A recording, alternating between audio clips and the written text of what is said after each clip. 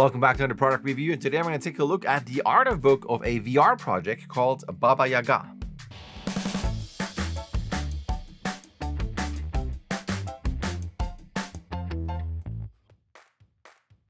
Full disclosure, I was sent this book by Baobab Studio for review purposes. That is the book in its glory, front and back, the spine, and if we take this off,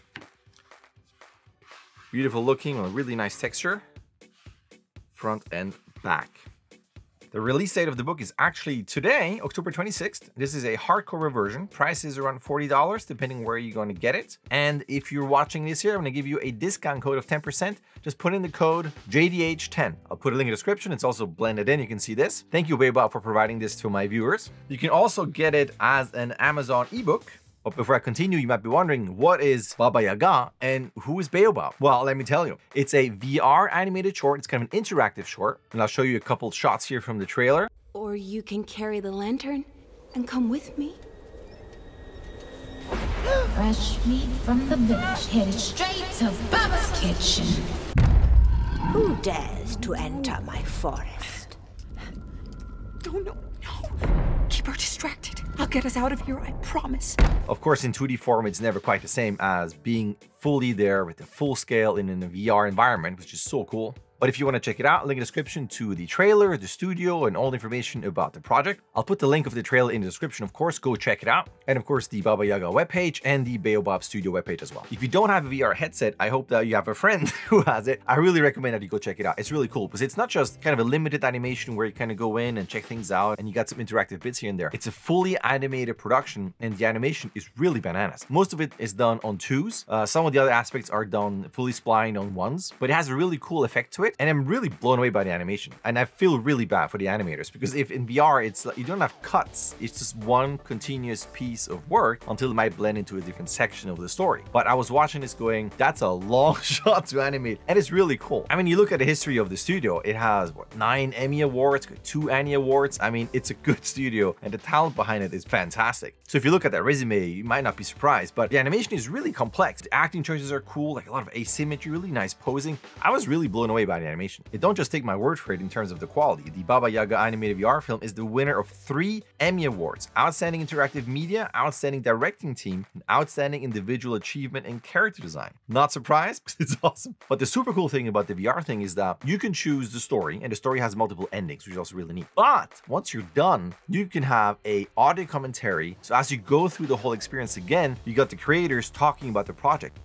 I'm Ken Fountain. I am the animation supervisor here at Baobab Studios. And the cool thing was, first time around, I was playing it, did everything, and you're supposed to do interactive and everything. Second time around, I just sat back, watched the story, listened to the commentary. I didn't do anything. And it will do the story choices for you. If you don't do anything, it will wait, and it'll just make the choice for you. So you can technically just sit back and watch the whole thing. But you could really concentrate on the animation, again, which is bananas. It also has an art of section, which is fairly small, hence the art of book, which I would recommend. And then it has a making of. And it's behind the scenes footage. So you have the creators involved, there's a couple interviews. They've done so much for animators. But you also have animatics, you have facial tests, you have animation tests, you have some final shots, artwork. It's really cool. It's also fairly long, so it's not kind of like a fluff piece, but you can't scrub. So when I watched it, I thought this is really neat. How long is this? And all you can do is play and pause. So I don't actually know how long it is. I didn't time it. I wasn't expecting it to be that long. It's really comprehensive. So if you watch it, set some time apart that you can actually finish it. But as a whole, it's really cool to have the experience, a commentary, art of, and a making of. That's pretty neat, I gotta say. And I also captured the credits because I wanted to see who did the animation, who the animators are. Shout out to Michael Wilson here. So go check it out. If you have, let me know. I'm curious what you did. I checked that out on my Quest 2. It was great. But let's get back to the book here. Let's go back just quickly to show you. 155, I think it's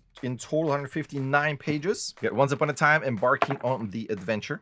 So you got your forward. Let's go through it. It's a big book, so I'm going to go through in a faster form.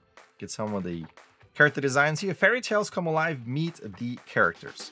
So again, an intro text. That's your sister. So you don't play this character, but you are watching her. Then is Magda. Get some early designs here. Got some design explorations. You got the lantern, which you can interact with and use at one point. Continues on with storyboards. Full page artwork. The chief, which is the mom. The weaponry here. Cool. These are cool. Then you got Sasha, which you are playing. Get some storyboards again. And then the forest. That's where you go into at the very beginning. Baba Yaga. You got here explorations of that character. It's also really cool. The intro, again, I don't want to say too much. It's probably going to see it anyway. But the direction, like the story direction, the screen direction, just it's really well done in terms of where you're supposed to look. Because the tricky thing in VR is that it's 360. You get to look wherever you want to go. And it has, with the flower, kind of guides you where to look. The sound design guides you where to look. It's overall really well done in terms of like the framing with like some 2D elements and 3D elements. In terms of the staging and composition, it's really cool. Also in terms of 2D elements, everything's in 3D, but some of the effects are hand drawn in 2D. And the art style, the art direction of it is really cool, especially towards the end. Spoiler, but the effects are really neat. It's awesome designs. Look at this. Creepy. It's great. Lots of detail here. Love this here. The floating eyes. These little things here and some of the elements where it's not like a loading screen, but it kind of prepares you for the next sequence, the next scene. You get these little things that kind of float around, all animated on tubes, and even like their little animation. The attention to detail is really cool. I mean, the theme here is really cool, and it really is. Got the effects here, more storyboards, 2-page design, spoiler! Like I said, spoilers.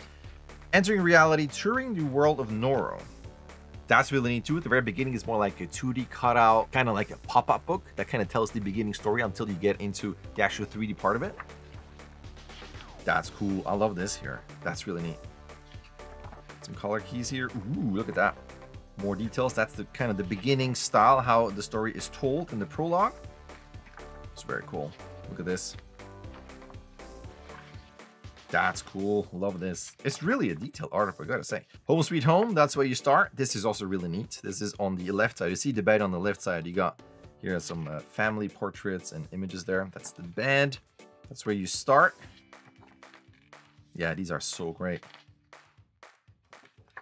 And the cool thing too is that as you continue the story, there's always enough of a kind of an urge to continue and it guides you where to go, where sometimes in some of the VR stuff you are kind of waiting and you start wandering around to see, well, what if I put my head through this geometry and what can I look at? And there's enough flow and in the pacing and the storytelling that you never feel like I gotta wait. Well, let me look at something. There's always something going on, but it's not rushed. That's something else that I also noticed that was really cool. Walk in the woods. These are neat. Ooh, that's the beginning. When she starts off, it's really nicely silhouetted. 360 panoramic view, forest and storm sets. That. Plants and vines, animated 3D. Yeah, that's cool to see how they break it down. Yeah, it's neat that it's just images and that's it in terms of the art, but it shows you how they went around staging the whole thing with all the layers. That's why it's cool to have VR art books. Yeah, these are cool too. So it's at the very beginning. That cool designs. Neat. Chompy plant, base breakdown. That's also an element that happens at the very beginning with this here. The little ones are super cute. Again, this kind of interactive element. Also, you can use controllers, of course, but it's also a hands-free experience. That's the funny thing. So the first time around, I wanted to use some controls just in case to see how it goes. And then when I went through the second time around, I just used the fingers. And the tracking is really good. You do all your things with your fingers and it's just a different feel of not having to hold controls. You're just freely moving around and using your fingers. Also really well done. And you can see this in the trailer footage where it's kind of like a graphic shape in terms of the animation. Very stylized. Very cool. Look at this here. That's cool. Some storyboards where stuff catches fire. Spoiler.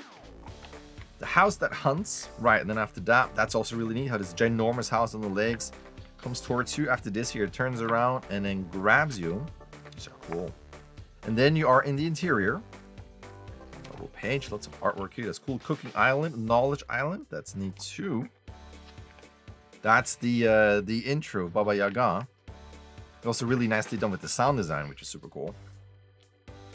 That's neat. Love that. Look at this. Cauldron texture reference. That's the good stuff. That's when it gets 2D animated.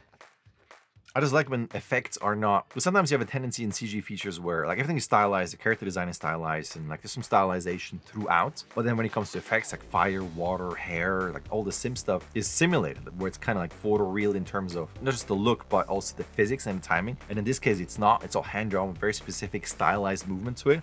I love that. It's the cage that you find yourself in. And there we go. We headed towards the end. Spoiler!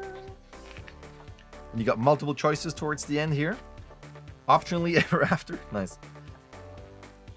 And then you can choose what you want to do. Grab the mask, yes or no. The flower, yes or no. Acknowledgements and then credits.